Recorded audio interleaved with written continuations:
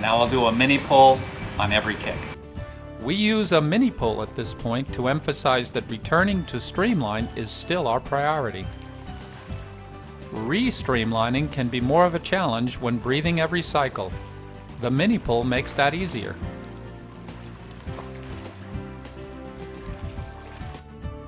I'm trying to keep everything as compact as possible.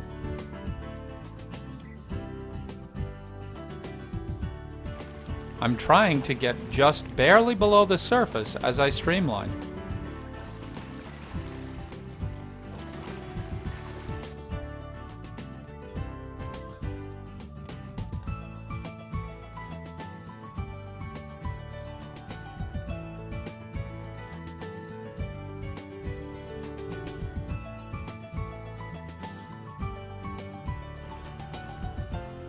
Notice how far forward my hands stay.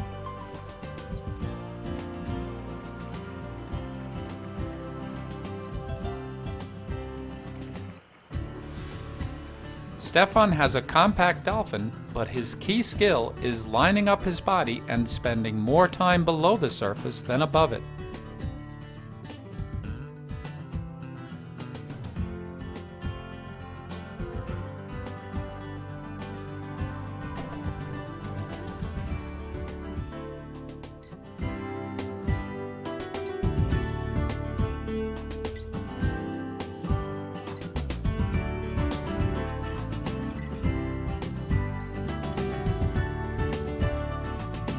Last breaststroke drill before doing regular whole stroke is going to be a dolphin drill, where I start with a dolphin, take a stroke, and then finish with a dolphin and glide a little bit before I start with a dolphin again. I want to be patient on my outsweep, then quick, almost cat-like in returning to streamline. Hip action contributes to that quickness.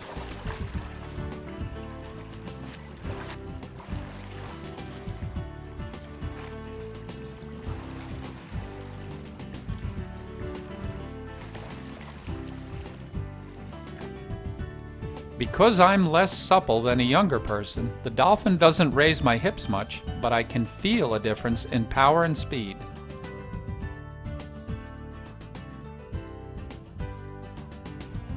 Notice how long I stay extended and how quickly I return to streamline after each breath.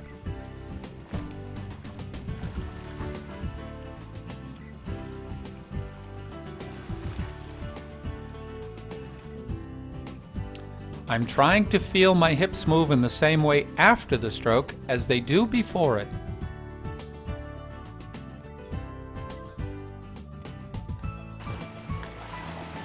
Stefan, being younger and more flexible, gets a more pronounced hip action.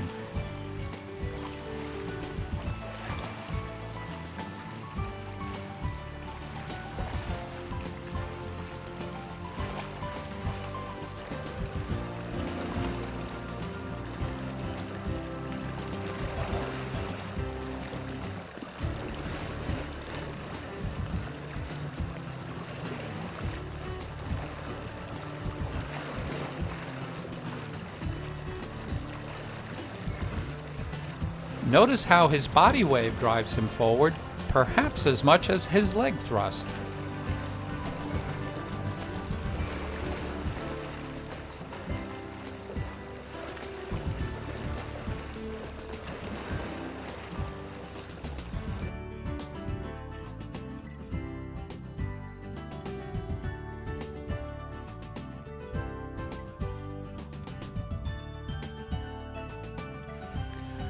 We've tried to illustrate every important detail in the stroke building segments. Here, I'll contrast my stroke, breaststroke for boomers, with Stefan's. Because my back and leg flexibility are just average, I focus more on avoiding drag than on creating propulsion.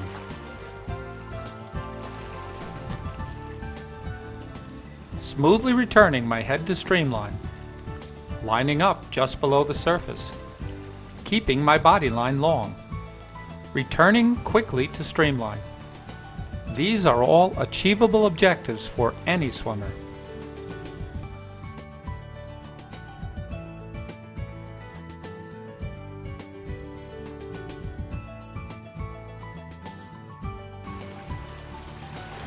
Stefan is great at piercing the water as he lunges.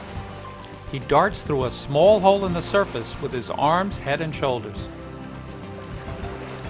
Then he lines up to travel as far as he can just below the surface. A major advantage is how smoothly he gets his head between his arms after breathing.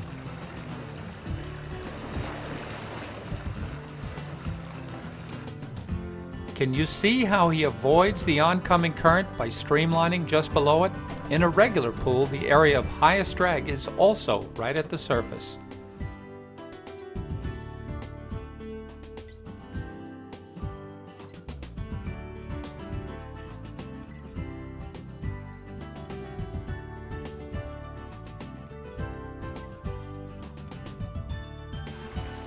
This section illustrates how to transition from a long, efficient stroke to a faster one by adjusting stroke timing.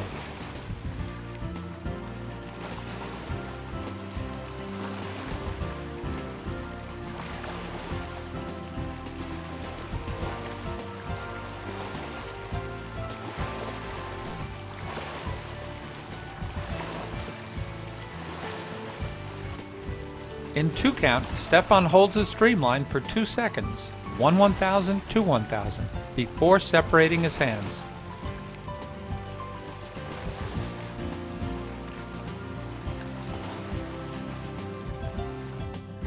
Spread your hands just as you reach the surface and keep your head in line as you do.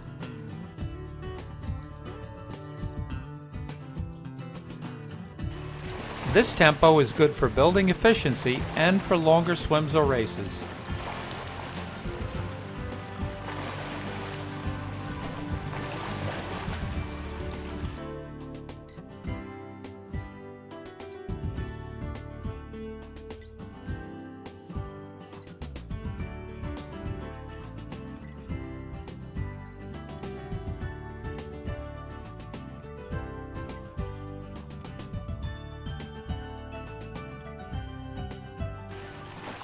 In 1 count breast, hold your streamline for 1/1000. Your glide will be a bit shallower, so you'll return to the surface sooner.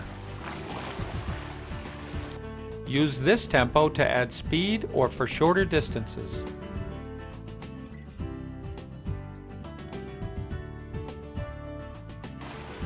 In touch and go, spread your hands as soon as your feet touch, but make sure you reach full streamline before you do. This tempo is good for sprint races and short training repeats, but it will really test your ability to keep your stroke smooth and coordinated.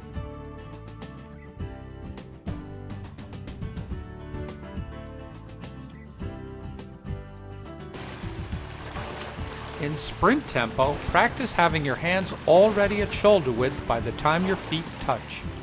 It could take months or years to stay efficient at this tempo.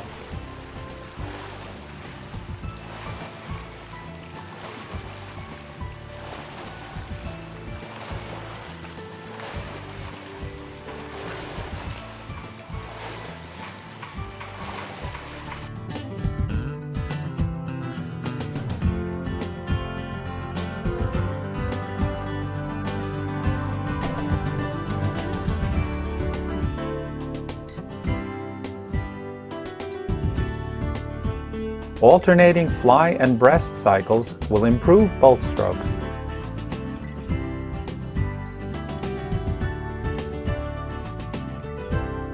The outsweep and core body rotation are very similar.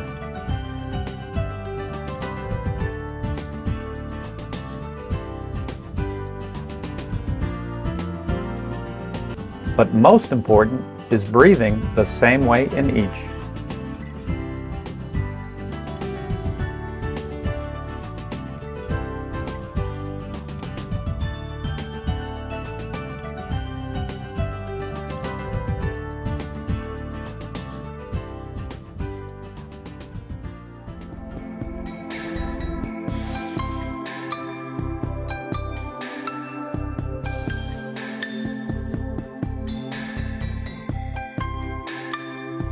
Dave rehearses breaststroke breathing, practicing rhythmic breaths with shoulder lift, not moving his head. Next, you can add arm sweeps as Hosh does here. Like Hosh, keep your hands well forward, breathe as your hands turn in, and return your face to water as your hands extend. Lifting your elbows on in-sweep is also important.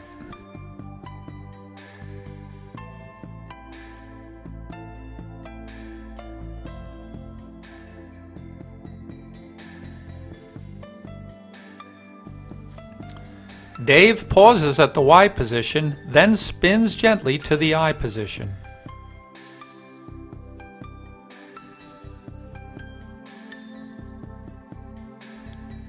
Hosh shows quick hands on in-sweep and keeps his body line long.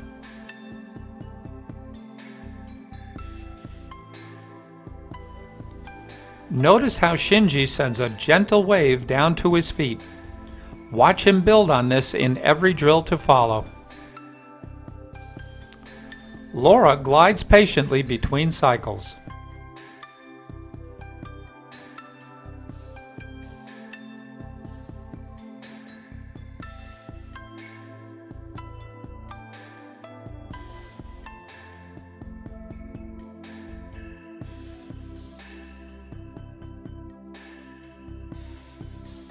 As we add a dolphin, Dave hunches his back a bit too much.